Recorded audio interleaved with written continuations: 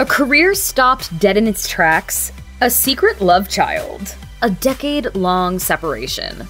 Arnold Schwarzenegger and Maria Shriver were the definition of opposites attract. Unfortunately, their once magnetic matrimony just didn't last. A reason Maria Shriver and Arnold Schwarzenegger were such an intriguing couple was because they seemed unlikely together. Observers with a passing knowledge of their lives would have a hard time imagining what they have in common. But among the things they did have in common before they met were fame and money. And fame and money often get you invited to any number of high-profile events. For Shriver and Schwarzenegger, one of these events was the 1977 RFK Pro Celebrity Tennis Tournament. Shriver's presence there was no surprise since the event honored her late uncle, Senator Robert F. Kennedy, and Schwarzenegger was one of many high-profile celebrities on hand. And per People, it was a mutual acquaintance, then NBC anchor Tom Brokaw, who introduced them to each other. And whether he intended to or not, Brokaw sparked a love affair that would change the trajectories of their lives. The courtship between Maria Shriver and Arnold Schwarzenegger was no whirlwind romance. Per history, the pair took their time building their relationship, dating for nearly 10 years before marrying in 1996. During this time, the pair kept up a long-distance romance, with Shriver building her career at CBS News on the East Coast and later moving to NBC, while Schwarzenegger pursued his acting career in Hollywood. I'm having a good time, bye! When they did marry, their wedding was a high-profile affair, honoring the Kennedy family's Irish Catholic roots. And the bride and groom weren't the only celebrities at the altar. Shriver's maid of honor was her cousin Caroline Kennedy, while Schwarzenegger's best man was fellow bodybuilder Franco Columbu, a former Mr. Universe. Maria Shriver grew up with a front-row view of the American political process. Per People, as the niece of President John F. Kennedy and Senators Robert and Edward Kennedy, Shriver saw firsthand the pressures of political life and the obligations it imposes on not just office holders, but their families. So when Arnold Schwarzenegger began floating his idea of a gubernatorial run, she wasn't very enthusiastic about the prospect. Shriver told Oprah Winfrey, "When he told me he was interested, I said I'd spent my whole life getting away from politics." But quashing her husband's dreams didn't hold much appeal for her either. She explained to Oprah that she didn't want to stop him from achieving his dream. She said, "So I told Arnold that he should do what he wanted to do. 2 months later, I was the Democratic First Lady of a Republican administration." Per Britannica, Maria Shriver had been striving for a career in journalism since the start of her adult life. After graduating from Georgetown University with a degree in American Studies, she landed her first journalism job at a TV station in Philadelphia. She continued to rise through the ranks, becoming a national news correspondent for CBS before being named co-anchor for CBS Morning News in 1983. Continuing to seek new opportunities, she eventually became the Sunday anchor for Today, and a regular correspondent on Dateline. But as Vanity Fair noted, her husband's election as governor of California brought her rise through the broadcasting ranks to a halt. The potential conflicts between his career and her need for journalistic objectivity were unacceptable. So she stepped down from her roles at NBC. But as Vanity Fair notes, it was her media savvy and knowledge of political campaigns that was largely responsible for her husband getting elected. Arnold Schwarzenegger's election as governor of California was a seismic transition not only for him, but for Maria Shriver. Not only did she have to give up her high-profile career in broadcast journalism, as California's new First Lady, she was now a pivotal and highly visible part of her husband's new political image. But per Vanity Fair, once she realized the magnitude of her role, she leaned into it, turning to her predecessors for their advice on how to best use her newly amplified voice. As she recalled to Vanity Fair, Nancy Reagan advised her, "Do what you want, because no matter what you do, you will be criticized." Shriver decided to focus on women's issues. She said, "I wanted to make visible the role I now had, and to give an identity to the 17 million women of California." Among her many projects was reviving the long-neglected California State History Museum with an exhibit on prominent California women. When Arnold Schwarzenegger and Maria Shriver married, he made his devotion to her obvious. Per People, he reassured guests at their wedding, "I love her, and I will always take care of her. Nobody should worry." I have the highest respect for women. But during his campaign for governor of California, long before reports of infidelity in his own marriage emerged, Schwarzenegger had to face allegations of inappropriate treatment of women in the past, especially on movie sets. And he owned up to his past misdeeds. He told People, "I have done things that were not right, which I thought then was playful. But I now recognize that I have offended people. And to those people that I have offended, I want to say to them, I am deeply sorry about that, and I apologize."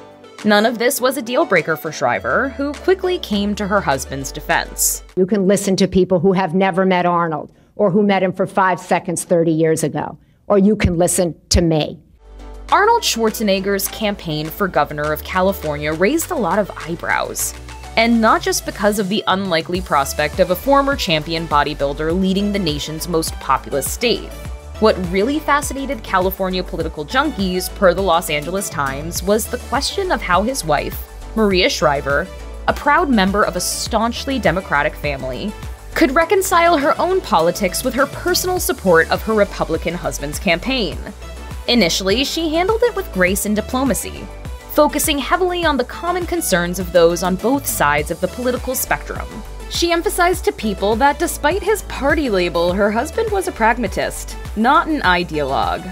She said, "He's not right-wing or not left-wing, but makes decisions based on what he thinks is right for all of California." During the first part of their marriage, Maria Shriver appeared to navigate smoothly around her differences with Arnold Schwarzenegger. Neither their political differences nor his past history of womanizing seemed to be issues in their relationship. But per the Los Angeles Times, the pair seemed to drift apart after Schwarzenegger left the governor's office, traveling separately and engaging in separate, unrelated projects. According to the Daily News, for Shriver, the last straw was the confirmation of something she'd long suspected. That Joseph Baina, the son of their longtime housekeeper Mildred Baina, was fathered by Schwarzenegger. As the child matured and his resemblance to Schwarzenegger became obvious, Shriver confronted Schwarzenegger, who initially denied her allegations. But during a marriage counseling session, he was confronted again and finally confessed. He wrote in his memoir, Total Recall, "Instead of doing the right thing, I'd just put the truth in a mental compartment and locked it up where I didn't deal with it every day." Regretful as he was, his apology was too little too late for Shriver. The pair soon separated and Shriver filed for divorce. Consider that a divorce.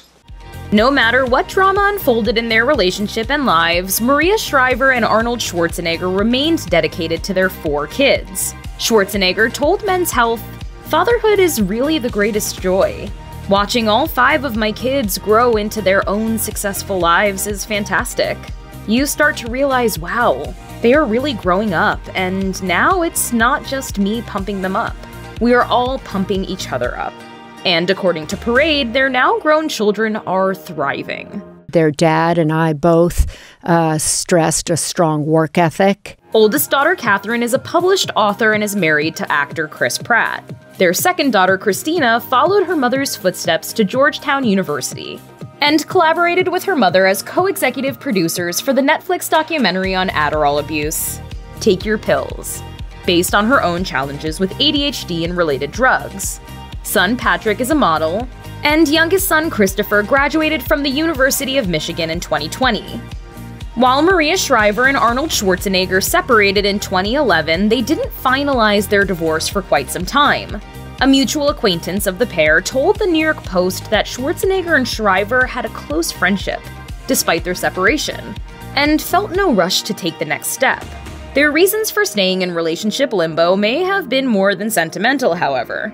According to the New York Post, the couple did not have a prenup. But as TMZ notes, they did have around $400 million in shared assets. And while TMZ believed the couple agreed to split their estate equally, the technical details of divvying it up were complex. And not a problem either Shriver nor Schwarzenegger felt much urgency to address. When Arnold Schwarzenegger and Maria Shriver did finally announce their divorce at the end of 2021, more than 10 years after they separated, the first question most observers had was, why now? A mutual acquaintance of the pair shared some plausible theories with the New York Post. Among them, quietly divorcing during the winter holiday season was a good way to keep the matter under everyone's radar and avoid a lot of public drama. But there may have been another reason. Schwarzenegger has been in a steady relationship with physical therapist Heather Milligan since 2013, and the divorce may be a sign he's ready to try marriage again. As noted by the New York Post, Maria Shriver and Arnold Schwarzenegger continued to appear together publicly throughout their separation and after their divorce. And the strongest bond remaining between them is their dedication to their children. While Shriver had ample reason to be bitter about Schwarzenegger's infidelity, she never let her hurt color how she treated or talked about him in public. One of Shriver's former staffers told the New York Post, "Maria's always been respectful of Arnold because he's her children's dad. She's never ever bashed him. All her kids seem to be very close. They're very tight. Family and faith is very important to all of them." In recent years, Shriver and Schwarzenegger have embraced a new family role together: grandparents. Their oldest daughter, Katherine Schwarzenegger, told Us Weekly in 2020 that both her parents love being grandparents and spending time with her daughter, Lila. She told Us Weekly, "It's such a great and cool new role for both of them to be able to experience. Also for me, as their daughter, to watch them in this new role is such a beautiful thing."